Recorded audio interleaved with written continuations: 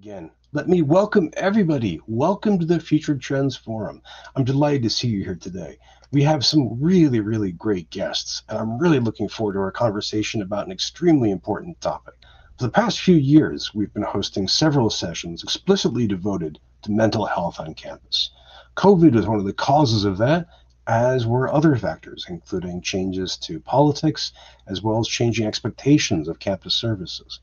And we've been also seeing this theme of mental health stretch across all of our other sessions, everything from when we're talking about climate change to professional development to publication even.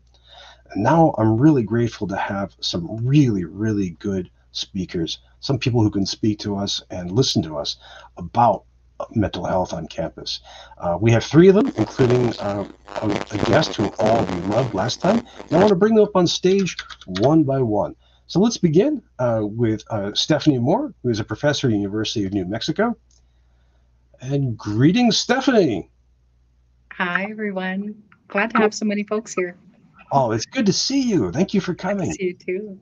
Listen, Stephanie, we introduce ourselves in a futuristic way here on the forum. We ask people what they're working on for the next year. So I'm curious, what projects, what classes, what publications, but also what ideas are you most looking forward to for the next year?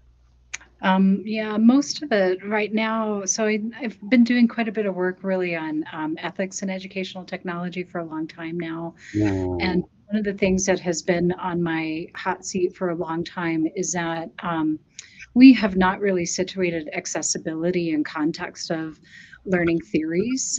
In particular, we talk a lot about accessibility, but I think we need to do a much better job theorizing that and then testing designs that we might develop around, multimedia or whatever, and actually be able to answer the question, well, did we make it more accessible? And what does that really mean? So that's a big initiative. And then I'm going to be establishing an ethics and learning design lab here. And then probably just always continuing all the work on online learning and some work around adult learning and adult literacy as components to that too. Wow. Well, I know. That's fantastic. Never stay still here. I benefit from your work in general, but if you have any article or presentation about theorizing educational technology in terms of accessibility coming up, please let me know. I teach a class in ed tech, and I'm looking for good readings on accessibility. And I usually end up pointing people to the Universal Design for Learning website, which is great, but I would love to see more. Yeah, I'm happy to do that because I'm even going to be trying to resurrect some behaviorism with that, which is a bit of a dirty word for a lot of people. But Audrey, I think there's so much that we can really draw on. Yeah, so wow, great. Happy to share. Oh, I'm so glad to hear it. Well, here, let me bring your colleagues and co-conspirators up on stage as well. Sure. Hang on one second. So now I'd like to add to the stage Fatemeh Marzban. Did I totally destroy your name? I'm sorry, Fatemeh. No, it's totally correct. Thank you. Oh, excellent. You can call me Fatima. Brava. I'm so glad. Welcome. So what are you going to be working on for the next year, Fatemeh? First of all, thank you for having me for this panel. Of course. As you know, I'm in a dissertation stage right now. Yeah. So my focus would be in my research area for dissertation, which is about mental fatigue and one part that is actually caused for mental fatigue, which is task interactivity, one of task attributes that we found as a source of mental fatigue for students in online higher education. So, and there is a gap for that one in literature review that we couldn't find more related study on this one, specifically for mental fatigue. So I chose this area for my dissertation, and I will work on it and of course continue working on my other part of research for mental fatigue, as I will present one of my another paper for mental fatigue indicators in ARA, and I'm writing a paper on mental fatigue and its sources and how we can measure for online higher education. Oh, that sounds essential, Fatemeh. I think everybody involved in teaching online is going to need to know about this. So this is essential work. And if I could just for a second say, first of all, thank you for coming. I'm really, really glad. Thank you for inviting me. Well, this is my pleasure, because one of the things we do on the forum is we like to celebrate people from all levels of career paths. So we've hosted retired scholars who are fantastic resources, but also early career people, because then we can say, oh, Fatemeh Marzban, I knew her back then, which is great, which is what we love doing. I'm sure everybody here on this call will be delighted to give you all kinds of advice about your dissertation. I'm going to try and hold back, but we need to see it. Thank you. Thank you. Let me add your colleague.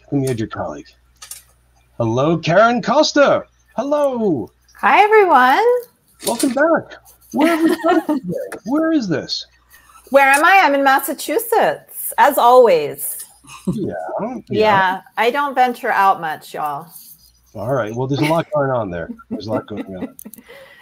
Stay home where it's safe. Thank you for having me back, Brian. I appreciate it. I like to surround myself with people who are much smarter than me, and my fellow panelists here are evidence of that. So I'm excited to learn from them. Well, you are all three excellent. And let me ask Karen again. What are you working on for the next year? What's top of mind for you? I am. I'm not just saying this because Greg is here. I'm working on a second book about supporting our ADHD learners. So with Johns Hopkins University Press. So my deadline is later this year, and I'm making fantastic progress. Don't worry. So I'm really, I'm really excited. I just scheduled an interview with Rowan University in New Jersey. They have a neurodiversity center.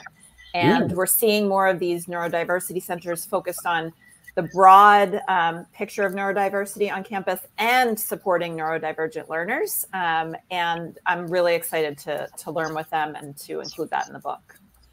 Thank you for telling me. I'm actually going to visit that campus later this month. So. Oh my gosh! Well, that's a sign. It's all things are coming all connected. Yes. Well, it's great to see you. And here, let me arrange things. Friends, if you're new to the forum, I like to change the setup here so that people can exist in different parts of the screen. I'm going to ask our guests a couple of questions to get things rolling, but this forum is all about you, and I would love to hear what your questions are. So both as they speak and as they describe their thinking and their work about mental health, resilience, and in academia, think about what you'd like to learn more about. So I'd like to put one question to all of you right now, which is, how are campuses doing at trying to cultivate and support resilience? I hear resilience as a theme everywhere. It seems to be a word that you can't be against. I mean, no one wants to be anti-resilient, right? But how? Brian, don't speak too soon. But there's no palatable antonym for that we can say, right? I want to be brittle. It doesn't quite have the effect. How are we doing in supporting that kind of resilience? And what are we doing to support resilience? Karen's already laughing at me. She gets to go first. Yeah. So I laughed because I suppose I'm known as somebody who gets a little fired up at what I see misuse of the term resilience. And a lot of folks know a lot of my background is in trauma-informed education. So what I see are a lot of people using resilience as like an individual encouragement. Be resilient. Often to deflect from social or systemic solutions. What I know about resilience is that it is a natural part of our humanity and that it blooms in the face of appropriate support and correct care. So I encourage people, rather than telling individuals to be resilient, rather than telling our students to be resilient, let's design systems of support and get our students access to correct care in order to let their natural resilience then bloom. What would be an example of such a mechanism of support? I use the term correct care a lot. So correct care would look like, and I do want to clarify here, I'm not a clinician, I'm an educator. And I am someone with lived experience with mental illness. So I want to put those two things out there. So correct care looks like getting our students access to psychiatrists, psychologists, and primary care physicians who can help them manage their mental illness. So in the face of getting correct care, students naturally are going to bloom. That resilience is going to bloom within them. When we deny students access to correct care and then tell them to be resilient, we're actually doing additional harm. Thank you. That's an excellent answer. Fatemeh, do you want to take a run at this question? How are campuses supporting resilience now? I love Karen answers, and I could say that I can see that universities increasing their workshops for mental health, so to support students. But I also would like to add that if we can also academically support students, have services for academically that help them to actually manage their academic pressures, would help them to increase their resilience. What would such an academic resilience support look like, or what's an example of one? As one of source of stress or mental problem that the students have, especially in higher level, their pressure they have from the managing their academic works and how they can manage the workload and how they can even receive guidance from their faculties. So having some sort of programs actually facilitate these part of stress for students that along with faculties would help the students in this regard. Excellent. That's a great answer. Thank you very much. I'd like to see this. Well, let me add to the stage, Professor Moore. What do you think? What would you have to add about how campuses are supporting resilience? Yeah, I think there's two dimensions that I see. So I sat in on a task force for institutional resilience. I don't know if scare quotes are appropriate or not, but it was interesting how, first of all, how folks got selected for that task force, and second of all, the perspectives that came. Every single member of that task force, except for me, was in an administrative position. And a lot of them also came from like risk mitigation, risk management roles within the institution. And I, in all candor, probably about, a little bit into the discussions, I was incredibly frustrated with how much the conversation focused on the organization's resilience, like the continuation of the institution itself, as opposed to actually talking about the individual human beings within the organization and how their ability to to be healthier and to be supported by the institution itself actually contributes to the organization's health and resilience. So I think my sense of the conversation has been that it's really been pulled more towards maintenance of the institution itself in service of that, and not really focused on individuals and what it is that we need as part of that. And then I just simply echo what Karen has been talking about, the piece that we shared. I think Brian's got it linked here. As part of today's forum, I was writing exactly on this issue of this approach of employee fix thyself as a sort of approach to mental health, which is a very limited and limiting approach in a lot of ways. And in fact, I think in somewhere in there, I was referencing somebody who said, you know, we're taking this very cynical approach to mental health and resilience that basically blames the failures of a system on the individuals and just says, well, if you would just attend, you know, yoga training or mindfulness or something like that, and if you, that would just fix yourself, and then that would fix us. And I think it's a bit of a cynical approach to everything. So what I was trying to map out in that piece was really more of a systems approach to how do we think about what are the different elements within a system, and really drawing on like organizational design and human performance and support as part of that, but really trying to unpack like what's going on with the policies that we have and how those policies actually create disincentives for self-care in the system. What should be better policies for that? How are we resourcing individuals? How are we approaching job definitions and clarifying that for people? There's all of these different systemic levers that we have that can really make it better for folks, that aren't just about the organization itself being resilient, but it's really about how do we help the individuals within, how do we situate them in a much healthier work environment so that they can do what it is that they're there to do.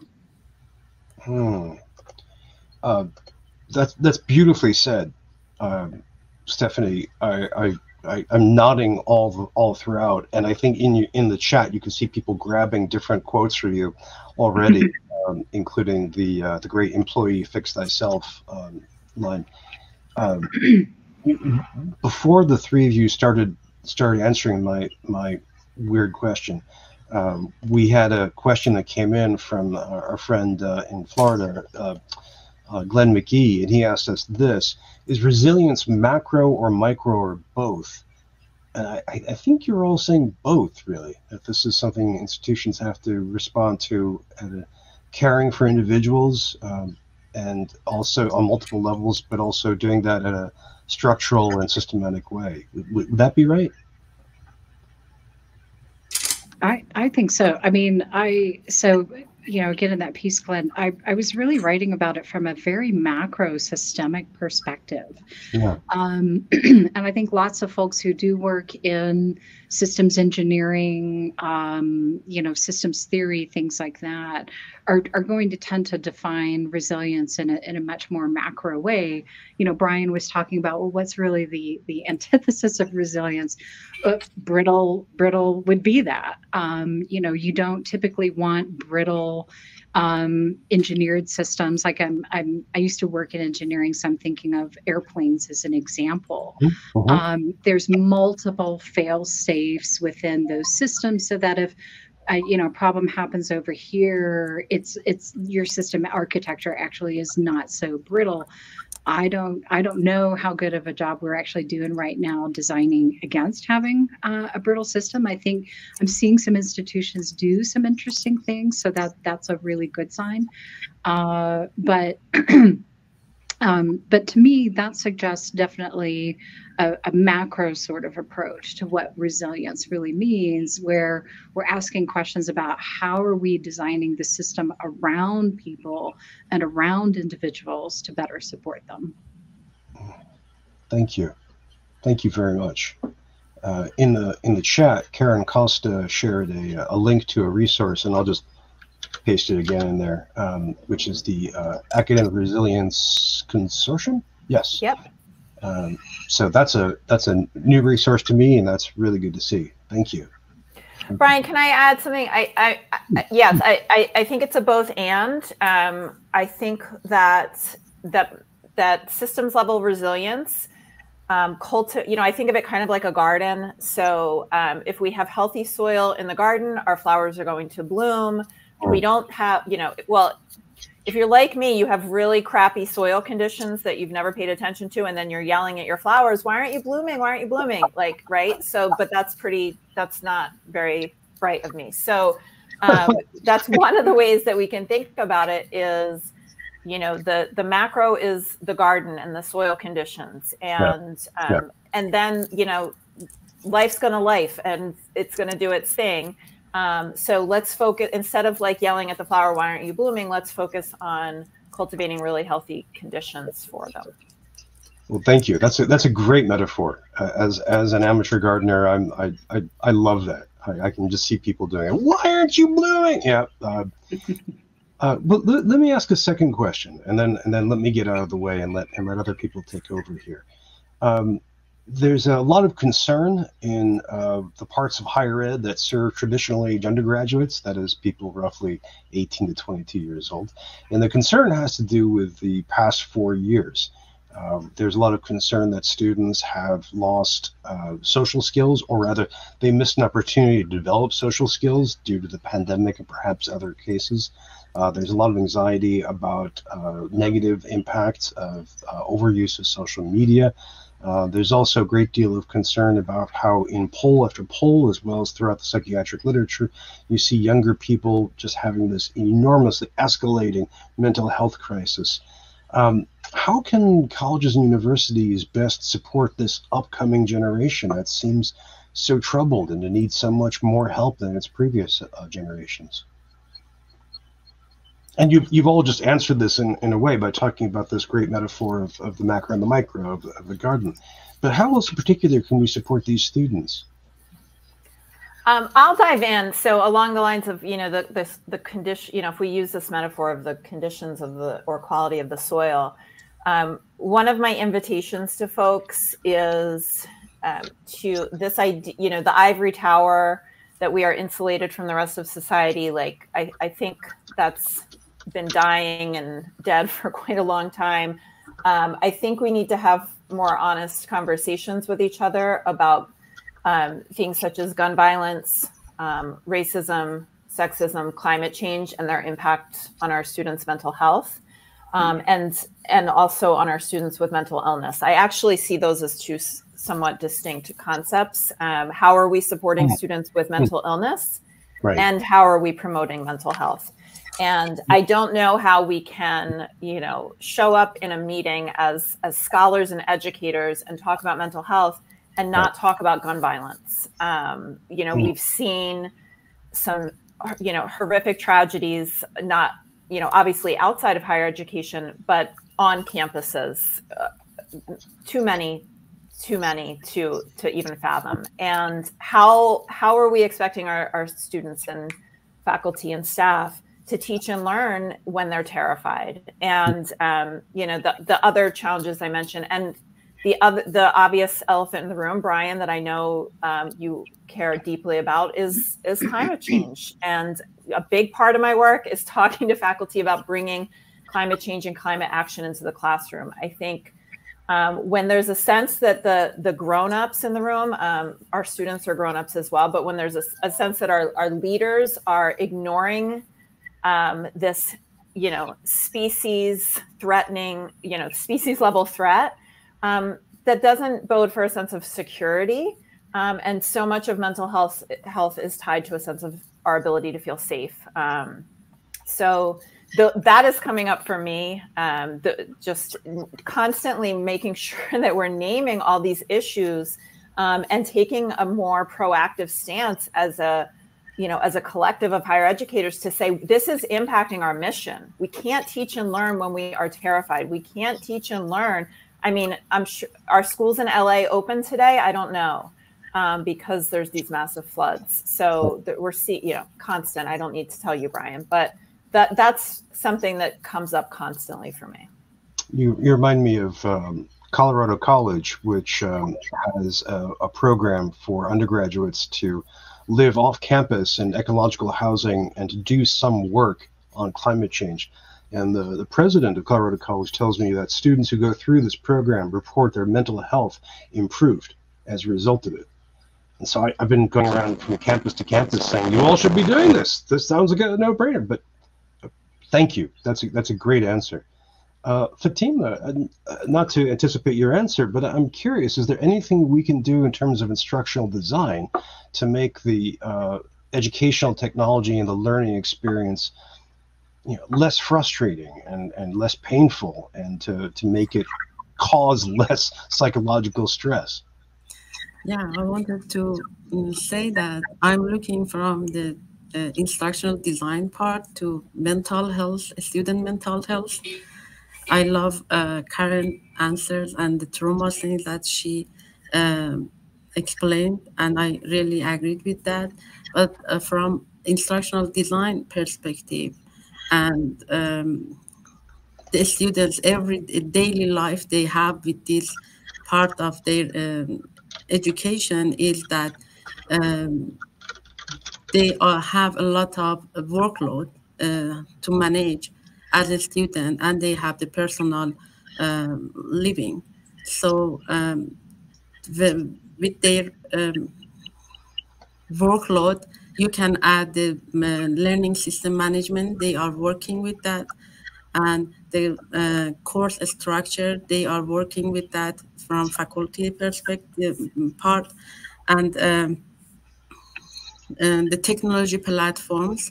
Um, and we said the content part did all make students that feel upset from their mental health. So from instructional design perspective, what we can add is to manage course content and workload, help them to better navigate where they need to start and where they need to finish, and also fostering their active learning in an engagement with the course content.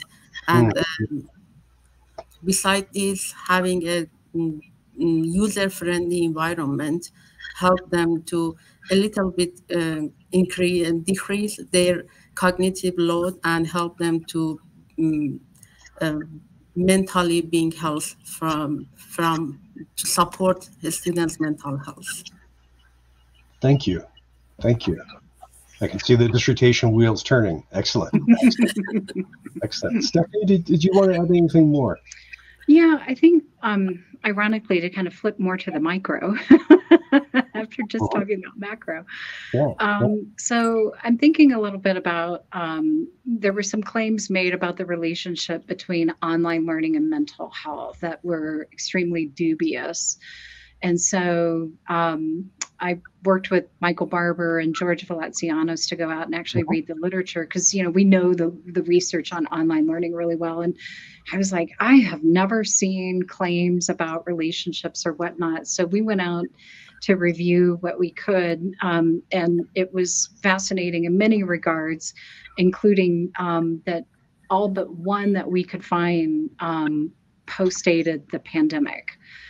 So every study out there was situated in the context of the pandemic, and yet failed to account for the pandemic as a variable when they looked at this. Yeah, it was really bad. It's actually a pretty bad indictment of research if I dig much further.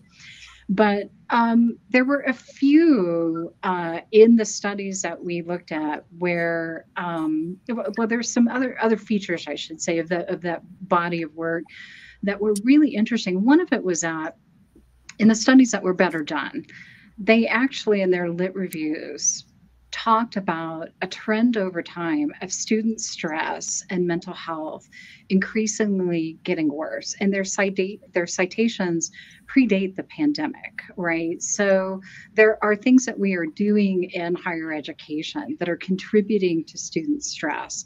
And I think we need to talk about what are some of those things and how do we start to counteract that. So for example, a common thing that we hear from students and that gets reported in some of these studies is that class expectations and time demands regularly exceed their capacity to actually meet the class expectations.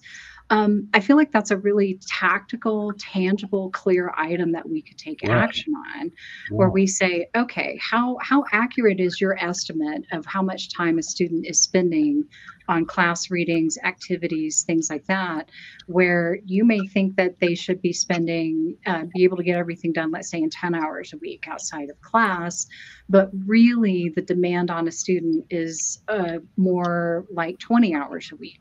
And when you start to stack stack that up across 4 and 5 classes, Right. the time demand is physically too much, right? Like students feel like they can't actually do what's being asked of them.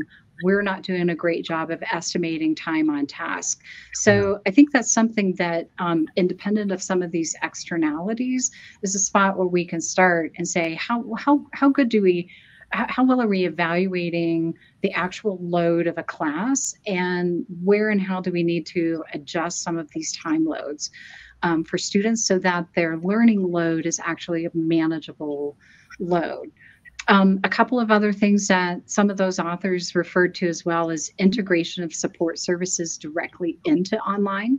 I think too often online is treated like or blended to some extent too, but I think online gets treated like a collection of classes or a curriculum that delivering online learning just means delivering online classes. And yet we don't even treat on-campus education that same way. On-campus education is theorized in a much more systemic way. You know, education doesn't just comprise going to classes. You've also got financial aid services, access to counseling, job support, development, you know, all of that. So I think taking a more systemic approach to what we're thinking about around how online learning initiatives are conceived and the integration of supports for students into that, so that it's just embedded in the infrastructure. Access to services or support is every bit as easy as it is to the library. And then there were also references to disruption of routines. So when we do start talking about like the pandemic or disruption to schooling because like wildfires in Canada and people were displaced or things like that, what students actually talked about as being most disruptive for them was disruption to their routines, to sleep routines, eating, and exercise in particular. And so the researchers in those papers were really focused on how can I support my students in either reestablishing their routines or developing some new routines to help them with their exercise or sleep or whatnot that then contributes to their overall health and mental health. Okay, well, first of all, this sounds like someone who just wrote a great paper on the subject, because that is so much information, so much research on this. I think you can see all kinds of support for what you just said also in the chat, and I thank you, thank you so much. Also in the chat, Karen just shared a calculator from Louisiana State University about time on task. I love the way you're giving us ways of universities and colleges to restructure how they do academic teaching, but also individual faculty to rethink this, as well as students to think, all right, what am I actually experiencing? Is this how hard is this? Let me stop throwing questions out, because people have great questions instead coming up. And here's one from our friend Donald Clark. And Donald, he's in the UK, but I have no idea where in the world he is, because he's a great traveler. So I'm just going to assume he's in the UK for now. And he asks, can AI chatbots help partly with the problem? Young people suffer in silence. They don't go to parents, faculty, administrators, or teachers. But AI chatbot psychologists get 3.2 million hits a day. And he points also to Replica. I would add character.ai. So what do you think? I mean, can AI chatbots help at all in this? I'm gonna get myself in trouble. I have a tool that was shared with me. I'm gonna put it in the chat. It's called a lot of people, I'm going to split the room here, I'm sure, but it's called Pi. It's an AI. It's specifically geared to, I guess I would say it's like a life coaching support geared AI. So its tone, it's been trained to, it's not, it's a warmer Chat GPT. It was introduced to me in a group I'm a part of outside of Higher Ed, a women's group. And a therapist actually recommended it as a tool. I've tried it. I've used it. It's actually, when I tried it before a presentation I had to give, and I was a bundle of nerves, and I started talking to Pi about my nerves, and it was giving very sound advice for how I might deal with those nerves. So There's a part of me that initially wants to scream into the void, like AI chatbot, like, no. And so I'm going to acknowledge that part of me. And I'm thinking about how can we get each other into spaces with our fellow humans. And I've had this really positive experience with this, coaching support AI. So pi.ai. So maybe. Thank you. That's a great resource. I'm sure. See, we're going to lose the whole discussion right now. Everyone's going to be off on. No, we can't go to AI. We can't do that. We can't do that. Multitasking. So thank you. And in the chat, Donald says emphasizes that partly was a key part of this. What do you think, Fatemeh or Stephanie? What do you think about using AI for this? Fatemeh, go right ahead. Sorry. Let me at first add something to the question for mental health for instructional design part. So the study we did for a literature review to find the source of mental fatigue for students, we came with some categories from the literature that we could categorize them in 5 categories. One is about the learner and their characteristics. And the second one was about the task characteristics. With task, I mean the academic task that they should do within the course and the course characteristics itself. And then the environment characteristics, which we divided in 3 environments: the physical one, the online environment, and the technology part of that. And the last one, it was others, as Dr. Moore mentioned, that it was about the pandemic and the lockdown, that they measured how that one contributed to students' mental fatigue and how that one changed the routines and for students. But for the one that I want to point is we should not forget about the physical environment, that pandemic put us in a physical environment that we had to do both our same personal life and also learning in the same environment. And it increased students' mental fatigue. And for answering this question, I should mention that as an international student in the United States, I think that really helped us, and I acknowledge that it's really helped other students, specifically helping with writing, and it decreased the time that we could put for an effort we should put for every part of writing. So it helped us to manage that part. So I agree that it helped. Well, thank you. That's a great. By the way, Fatemeh, we're going to circle back to your last point about international students in just a few minutes. Okay. That's really helpful. Stephanie, did you want to add anything to our AI discussion about this? I think the only thing that I would add in here is that, and this may be a bit ironic for your podcast, Brian, but I really hesitate to get into questions of,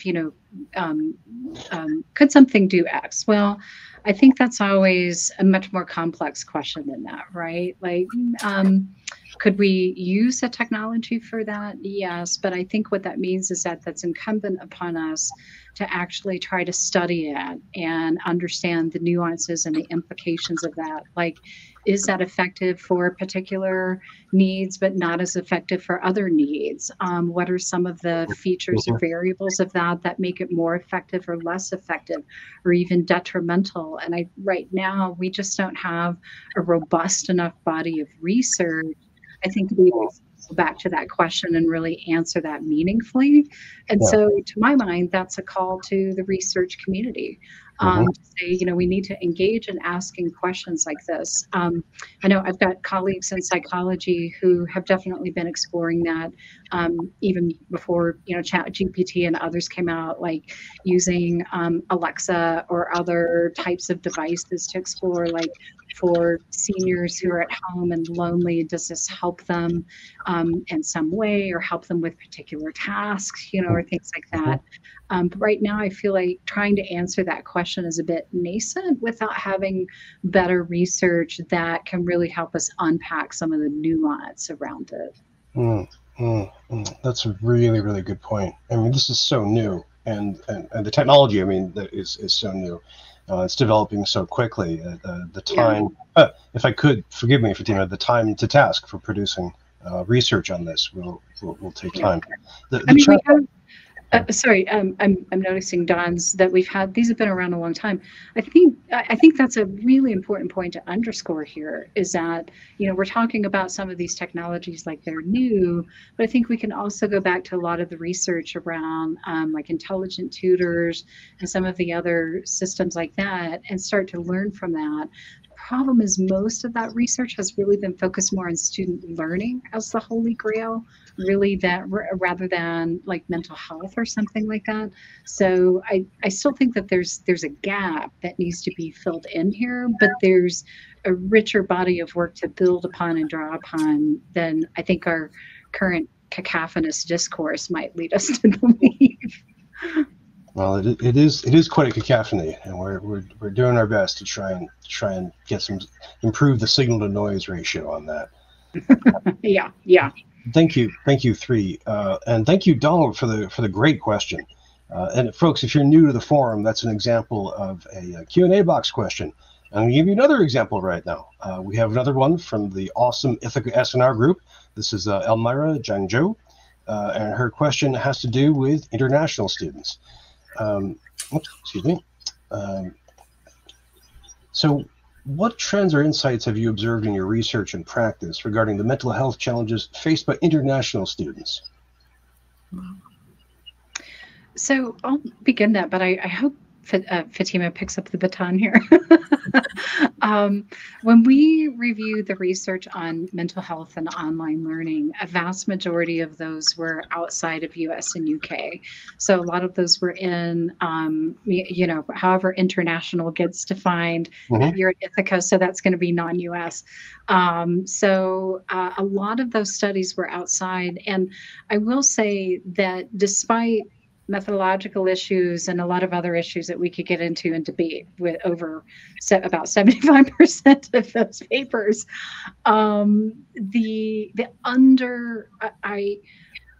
impression that we got, and actually the way that we ended up writing our article and our summary on that, was that it was very clear across every single paper, that students were struggling to navigate a period of profound loneliness, isolation, and loss. The sense of loss that pervaded the literature and student responses, completely separate from any discussion on online learning.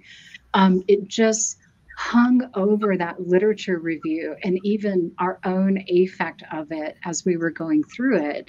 And so I do think that there's a widespread sense of loss. And I've been doing work with the State Department here, doing talks with foreign embassies on online learning. Mental health has increasingly been coming up as part of those conversations, with folks asking questions around what are strategies that we could use with the students who we have who are coming to us remotely in some form to better support their mental health. And some of those contexts were like Lebanon, where they're dealing with serious civil unrest. I spent a week over in Cambodia with folks talking about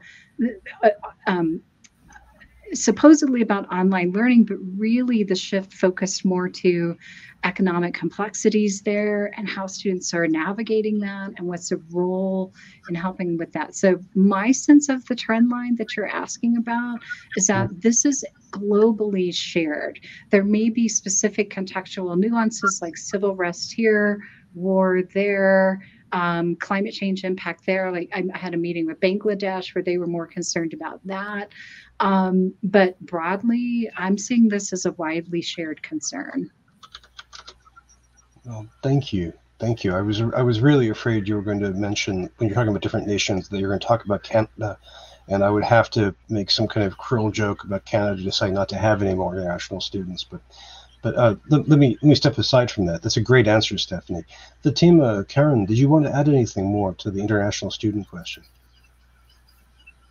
I'd like to hear from Fatemeh first. Yeah. As an international student came to United States, I could say that the journey I had, it was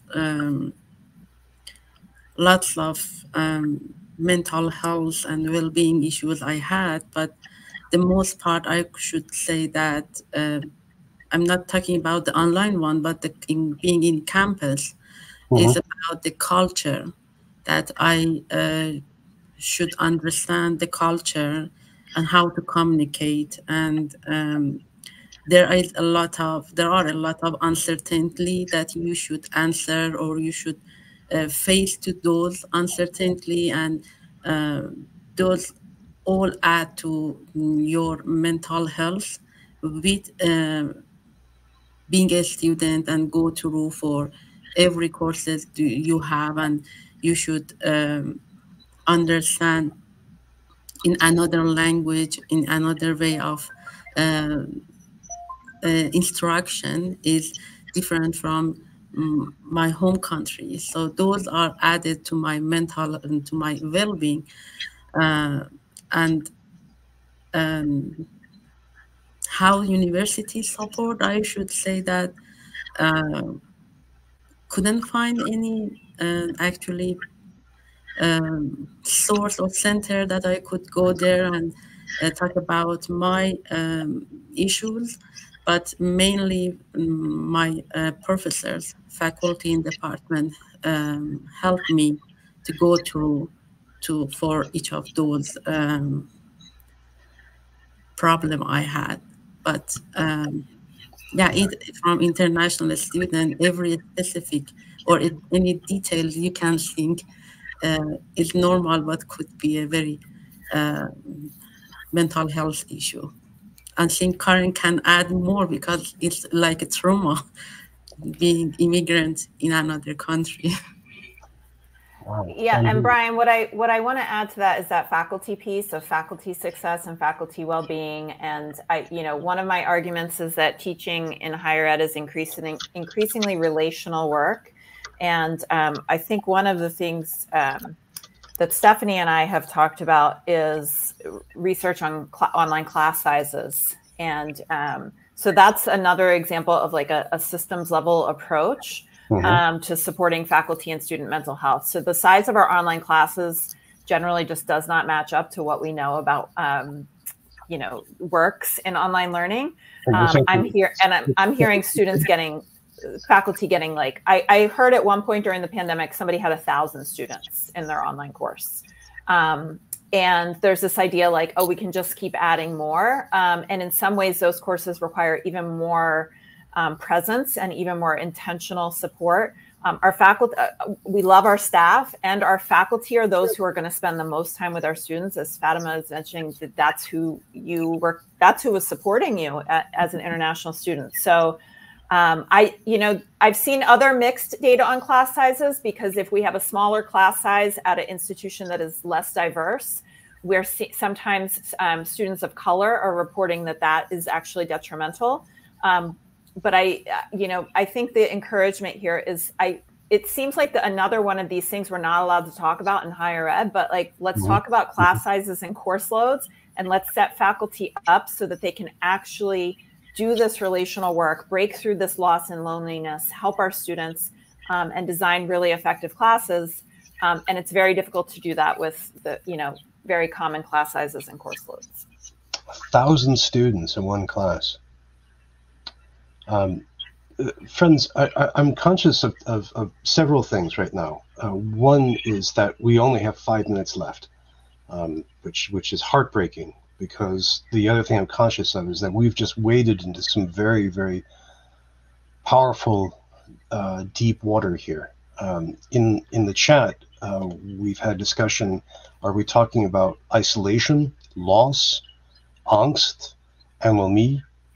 And it seems like what you're describing is, I think the mental health crisis might be a good term to describe this, and not just for our rising students, but also for faculty and staff.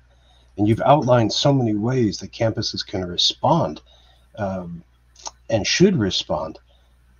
Let me ask this as a way of helping us grapple with all of it.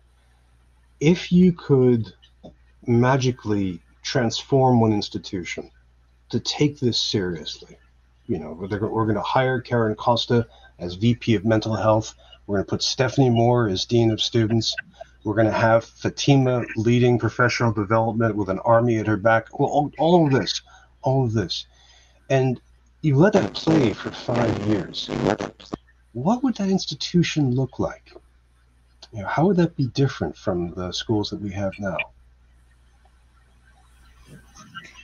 There's a lot to tackle there in 3 minutes. I think it's easy to talk about the students and necessary to talk about the students, but I'm going to talk about the faculty and staff side of this. First of all, I think that the way that would look is we would have much higher retention numbers among faculty and staff, people not retiring early or not taking as much leave. Like if you want to drill down to metrics, how you would know if you're building a healthier system. And I think that we would have faculty who feel like they can actually spend more time focusing on supporting their students and actually focusing on the teaching and learning of individuals. And look, like I said, there's more than we can cover here, so there's a lot to unpack even in just that statement. But I cannot, behind the scenes as a journal editor and as a faculty member, I have seen so many people step out of academia, of publishing, of deciding, you know what, I can't do this, it's too much, what's being asked of me is too much, the stress and the demands of it are becoming too much. And so we're losing people. And so I think that's one of the significant ways in which an institution would change in that 5 year, is that it would actually retain people, and those people, frankly, would probably be more productive. So it's sort of inverting that relationship, like what Karen was talking about. You know, we're doing things that are inadvertently making it less productive, and I think you could flip that around. Great answer. Very concrete answer too, Stephanie. Thank you. Fatemeh, Karen, what would the institution look like with you at the helm? I'm going to be really succinct and say I'm right there with you, Stephanie. Faculty working conditions are student learning conditions. And I would like to specifically make a plea for cluster hires, to not only hire folks from marginalized communities, but to have a built-in support system so that we can keep them there. That's a whole nother conversation, but I'll be quiet. I put that info in the chat. Oh, that's great. By the way, both Stephanie and Karen, you've been crazy generous in the chat. This is a whole bibliography. Friends in the chat, by the way, before Fatemeh gets to speak, if you have any objection to me anonymizing and posting this chat, just let me know. Otherwise, I think this is a rich record, and I would really like to share it. Please, Fatemeh, go ahead. I wanted to add from a student perspective, and I could say that in 5 next year, we could see the environments that actually mentally friendly is for students, and could help them to manage their workload and their personal life together. So right now, what we do as students is most of the time working on our university workload, and it's really not really have time to focus on personal life. So maybe in 5 years we can do. Yeah. Oh, that's a great, thank you. That's a really good answer. I'm especially glad that you spoke from the point of view of students. In the chat, Daniel Ocampo referred to caring institutions. And I love the way that the three of you have just identified, not just in the answer to my question, but in this whole hour, you've identified pathways by which colleges and universities can actually be caring institutions. We are out of time, and I have to wrap things up with a great deal of regret. You've all been fantastic. What's the best way to keep up with each of you? First of all, Karen, should we just go to your main website, or what's the best way? Sure. My website's 100faculty.com. I'm pretty active on LinkedIn, a little less active on Blue Sky, no longer on the old Twitter. Okay. Thank you. Thank you. And Fatemeh, how do we keep up with you? It's my university email address. It's the best way to contact me. Thank you. And it's in my website as well. Very good. Thank you. Thank you. And Stephanie, how about you? How do we keep up with all of your work? Well, I'm going to plug Fatemeh. You can also find her at AERA. So I'm just so excited about her joining our profession and the work that she's doing.